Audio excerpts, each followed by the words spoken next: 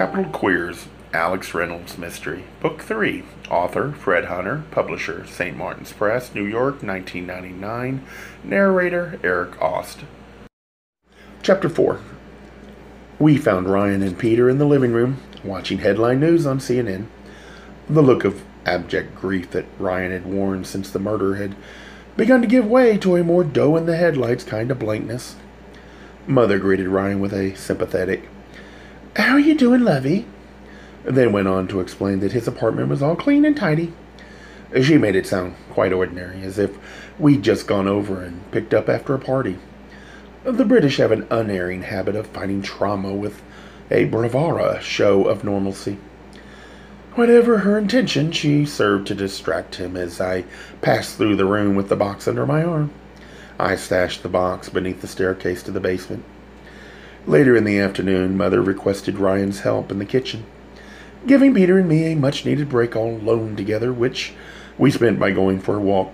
The streets had the late afternoon bustle of suited people heading home from work. Despite the traffic, Peter and I held hands as we walked, something that we and our brothers and sisters under the skin are usually loath to do in public, but I didn't care. I was sad and more than a little scared. Losing somebody nearby always makes you afraid that you'll lose someone closer. I held Peter's hand more tightly. Neither of us spoke. When we returned home, we found Mother busily whipping up a bowl of trifle as she nattered away at Ryan. His expression had become even more vacant. He looked like he was slipping away, while Mother fought to keep him in the present with a steady stream of innocuous conversation. All during dinner, a million thoughts were buzzing around in my head like pesky gnats. Foremost was the idea that the police probably really would stick to Ryan as the most obvious suspect. And if that were the case, it would be up to my little team of spies, namely my mother and my husband, to try to track down the real murderer. When we were just about through with dinner, I decided there was no time like the present to start asking some questions, especially since the silence around the table was beginning to get on my nerves. "Ryan, did anything happen since we saw you last?" Peter looked up from his plate, and Mother shot an annoyed glance at me. "Uh-huh," said Ryan dully. "What do you mean?" "Well, I was just wondering about Mason. You know that I've known him for a lot of years, and I don't know of anyone who didn't like him." Ryan looked down at his plate for a few seconds. I guess we all have enemies." This surprised me. "Did Mason?" He looked up. "There were people who didn't like him, like a couple of my old friends. You know how it is when you pair off. Not everyone likes your spouse or understands why you... But I don't think anybody hated him." "I see. That's why I was wondering if anything out of the ordinary happened since you had us over?" Ryan twisted his baseball cap absently. In his right hand, he looked as if he was trying to read a street sign through a fog. "No, nothing." I was disappointed. I don't know what I expected, but I really did think that Ryan might unknowingly hold some clue to what had happened. Assuming, of course, that it wasn't the obvious, as Mother had suggested earlier, and someone had just broken in to rob the place and killed Mason in the process. Mother and Peter unobtrusively cleared the dinner plates, and Mother brought in a tray of small dessert bowls full of trifle, which she distributed amongst us, while I continued to question Ryan. "What did you do all week?" "I worked." "What about Mason?" Ryan shrugged. "He stayed home. He did the normal stuff. I don't know." I glanced at Mother, and though her expression hadn't entirely lost their disapproving edge, it was now tinged with interest. I said, "So nothing unusual happened since we were over for dinner?" "No." I let that lie there for a moment or two, then said, "Ryan, was there anything unusual about the dolls?" His face relaxed for a second, as if he was glad to be talking about something that was so dear to Mason. "All their dolls were unusual, you know that." "Yeah, I just wondered because it's so odd that the dolls were broken the way they were." "It was a nasty thing to do," he replied warmly, angry on Mason's behalf. "I know, and it's the oddest thing about his murder."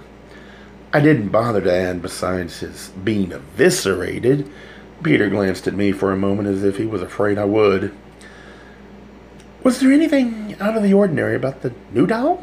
Ryan stopped in the act of moving his dessert around with his spoon. He wasn't exactly eating anything and raised his hand slowly to look at me. "The new one?" "Yeah. Was there anything unusual about it?" There was a flicker of something across his face. If I had to guess, I'd say he just realized something that hadn't occurred to him before. Both Mother and Peter had stopped eating and were watching him, apparently as interested as I was. "No, there was nothing strange about it." "Are you sure?" "Of course I am," he replied, his tone a little testy. With an attempt at regaining his normal manner, he said, "There was nothing. He did take it to Marshall to be appraised." Marshall was Marshall Torkelson, a mutual acquaintance of ours who owned an antique shop. Though the doll in question wasn't an antique, Marshall did know enough to offer an educated opinion on such things. "To be appraised?" Peter said. "He just bought it. He knew how much it was worth." There was a slight pause, during which Ryan stared at Peter. I got the feeling he was debating with himself how to answer. "Yes, he often did that. I don't know why." "Where did you buy it?" "Why, we were in Washington, at a store, a specialty store. A little shop on Wisconsin Avenue in Georgetown. Just dolls and dollhouses, that sort of thing." An abbreviated smile, both touching and rueful, lit the corners of his mouth. The type of place Mason loved, just like you'd imagine. He thought he died and gone to heaven. The smile disappeared. After a moment's silence, Ryan looked at me out of the corner of his eye. I could have sworn there was something cagey in his manner, but frankly, he was such a mess at the moment it would have been difficult to judge anything he did in normal terms. "Was it broken?" Ryan asked. "What?" said Peter, his forehead wrinkling. "His new doll. Was it broken?" I glanced at Peter, who seemed as perplexed by the question as I was. It occurred to me, and that having been the last one that Mason had purchased, it might have some special significance for Ryan. "I'm afraid so," I said. "It was pretty much smashed." "Oh," he said sadly. At least I thought it was sadly. After a moment he said, "And did you clean all of them up?" The dolls, I mean." "Oh, yes, we did," said Mother. What did you do with them?" This time Mother looked toward me. From her expression, I gathered she thought this was a normal question from a grieving person. "The majority of them were smashed," I explained. "We swept up all the debris and threw it away." "Okay," he said. "That's good. The rest of them I brought here. I didn't know whether or not you wanted to see them, but they're here if you want them." "No," he said. "I don't want them." There was the slightest emphasis on the word "them," which gave me the uncomfortable feeling that he wanted to keep the broken ones. Though why he would do that was way beyond me. We finished the rest of our desserts in silence. There didn't seem to be anything else to ask Ryan, and even if I could have thought of something, it didn't seem the time to push him any further, and we'd pretty much exhausted our ability for small talk. I was still puzzled by his reaction when I asked him about the doll. It gave me the uneasy feeling that Ryan, who was perhaps the most open person I'd known, was keeping something from us. When he finished the last spoonful of trifle, he laid his spoon quietly on the table and sat up for a few moments without saying anything. Finally, without looking up, he said, "I think it's time to go home." I glanced at Mother, and she looked honestly surprised. She said, "Oh, darling, you don't have to do that. Don't you think you'd be better off staying here a couple of days?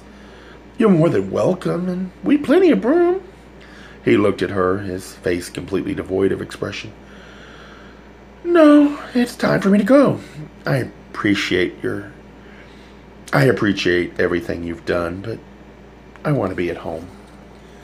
Mother looked as if she doubted the wisdom of this decision, but she didn't say anything. Ryan lingered with us for a while over the dinner table, making small talk about when he'd go back to work and other things that really don't seem to matter when someone has died, but there was a sense that he was anxious to go. When he rose to leave, I went to the guest room and retrieved the Raggedy Ann doll for him, which he accepted with a slight blush. But his embarrassment couldn't hide the fact that he'd never part with the thing. Mother stopped him at the last minute and reminded him that he was forgetting their dog. We all looked down at the purebred mutt, which was looking up at Ryan with a slightly cocked head as if he would fully accept any command, but wished his co-master would make up his mind. Ryan looked at Mother and said, Would you mind keeping him for a few days? While I... His voice trailed off. Mother said, Of course we will. You just let me know when you want him back, and one of us will bring him over. Thanks, he said with a curious look at the dog. As he started down the walk, Mother called after him. I'll call you tomorrow to make sure you're all right. He waved to her limply, and as he disappeared down the street, Why on earth doesn't he want Muffin with him? Mother asked incredulously as Peter closed the door. I don't know, except that it really belonged to Mason. Maybe he doesn't want the reminder right now. Mother bent down and stroked the dog's head. I must say I would think he'd want his doggie with him. It was the first glimmer that she, too, thought that Ryan was acting peculiar, even for someone in shock. Gay Mysteries audiobooks. I think it is easy to hate a label, but a face humanizes the word. So this effort is twofold. To offer comfort to those like myself that your world didn't end because you don't fit into the view of acceptable society on both sides. And in hopes of helping those with family that are LGBTQ, that it doesn't mean we are aliens from the child they once knew. Reassure them so they can maybe be supportive at the same time, being true to their values.